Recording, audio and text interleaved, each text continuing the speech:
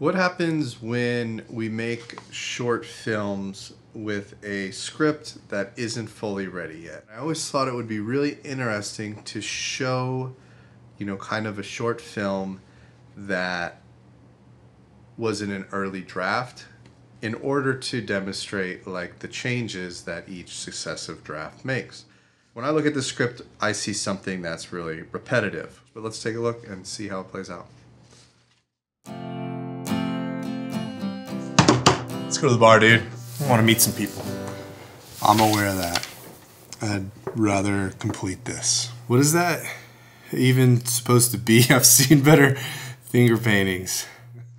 Everybody starts somewhere. I happen to be starting here. What's so bad about going to the bar for a change? It's not like you're getting paid or anybody's even waiting on that. It's a habit. If you want to go out, be my guest. But then I'll be by myself. That shouldn't bother you. I'm staying here. All right, bro. I tried. All right, so let's talk about that for a second. That one line, but then I'll be by myself, I actually thought it was a good line because it showed a sense of irony and the distinction between the two characters. But the way the line was delivered was so sad and pathetic that I've spent much time contemplating if I even wanted to include it in the edit. Ultimately, I decided yes, mostly because that was the idea, to show a film that's not ready being made.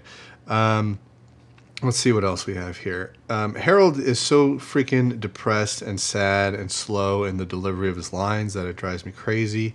But that's the way that I filmed it. Another lesson learned. Draft 2, I'll put it up here. You can see some of the changes we made. Let's go to bar. So here we have much of the same, and then midway through, Jeff drops a bombshell. His girlfriend left him. So that's obviously meant to appeal to the sympathies of Harold. Jeff says he's become a shut-in, which is kind of meant to reflect on Harold being like, I've become more like you. So maybe it'll hit Harold where it hurts. And then it looks like at the end this time, Harold will decide to go out and grab a drink with his buddy. So let's see how draft 2 plays out.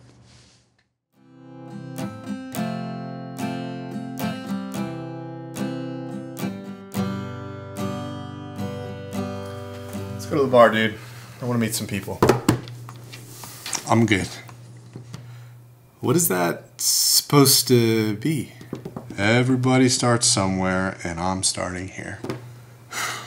What is so bad about going out for a change? It's not like anybody's waiting on your paintings. I'm trying to make this a habit. It's something I like and want to improve at.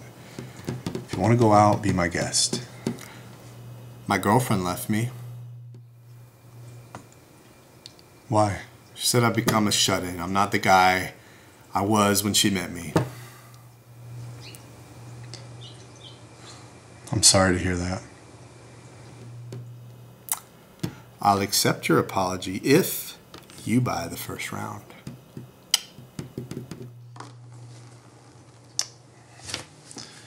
Fuck it, dude. I'm down. Even though it was a joke at the end when Harold says, fuck it, dude, I'm down, it kind of, I feel like it makes it a better story. It makes his character a little more appealing because he's not just this, like, I have to stay in and I have to paint and this is what my life is. I mean, who's going to root for a character like that? I mean, the irony is he's supposed to be the main character. I liked it. He's a little interesting. He paints. Not many guys do that. Not many people do that. But he's so damn depressed and despondent, and I didn't realize it when I was filming this back to back to back, but I wish I gave him a little more energy. It's hard to get behind a character who he just looks like he's a giant rain cloud on everybody who comes around, and Jeff's supposed to be a little bit of an a-hole, and he really just comes off as a normal dude looking to get a beer because his girl just left him because he's got this roommate, Harold. And goddamn, Harold, maybe maybe if you were a little happier, you'd bring a little joy into Jeff's life too. But anyways, that's the way it played out. So here's draft 3. So now in draft 3, what do we got here? So draft 3, we actually move very fast through the lines. You can see in the first two lines we have, let's hit the bars, dude. Your painting can wait. I'm trying to make this a habit. Okay, so we've moved that line way up, and then Jeff gets right to the point. Bree left me. She said I become a shut-in. I like this because right off the bat, he's kind of playing his chips, right? Like every scene, every discussion is kind of like a poker match where you're making a series of bets, calls, raises, and folds. And right off the bat, he raises. Harold suggests he should find a girl that likes that. And then Jeff attacks him personally and says, so your answer is to hide and practice a skill that nobody gives two shits about. Harold says he's doing this for himself. Jeff even attacks him more so, now making it personal. So now the unlikable side of Jeff comes out a little bit. You always waste time on bullshit to avoid your real issues. Even though it's unlikable, it also forces a reckoning within Harold. Jeff goes further, and then Harold ends the scene with this little speech about how painting is more important to him than going out and feeling good in that moment. So let's see, take a look, let's see how the scene plays out, and let's see if this final draft is a little better. You'll also notice the editing is a little more effort in it as well. So let's take a look.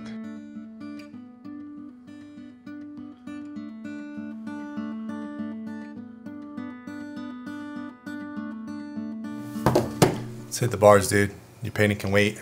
I'm trying to make this a habit.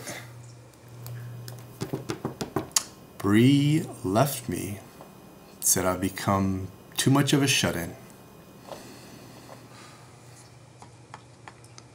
Maybe you should find a girl that likes that. So your answer is to lock yourself in and practice a skill that nobody gives two shits about.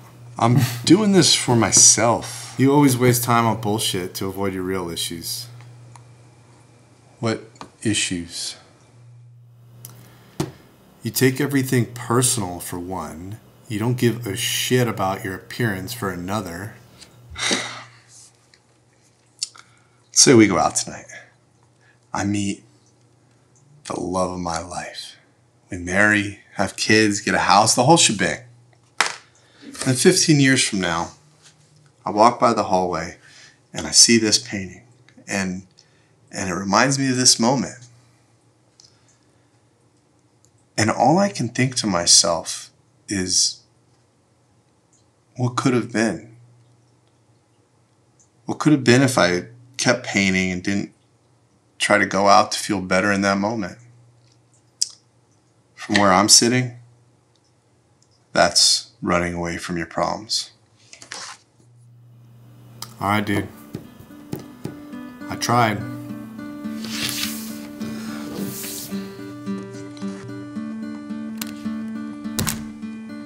All right, draft 3.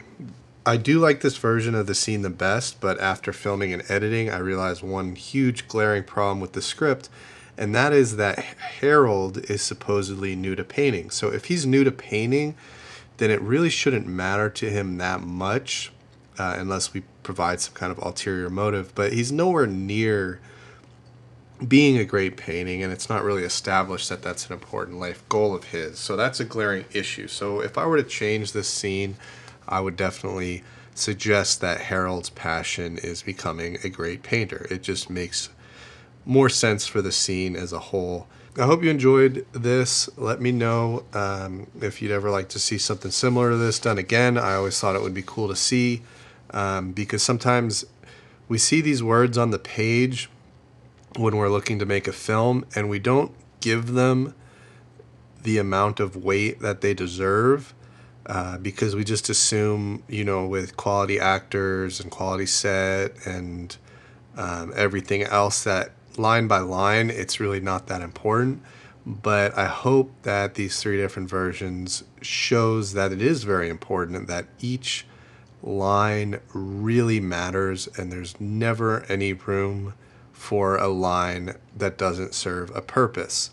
And that being said, I can still look at this script and tell you there is probably 2 to 3 lines per draft that don't serve an absolute purpose. But I'm not trying to spend my entire week perfecting a short film that's meant to demonstrate faults and inconsistencies. So I hope you enjoyed this. Let me know if you liked it. Maybe I'll do something similar again if you did. If not, then I will never touch this idea again, and I will push it far into the recesses of my memory and regret the day I ever tried to do it. So let me know what you think, and hopefully we'll have something new for you soon.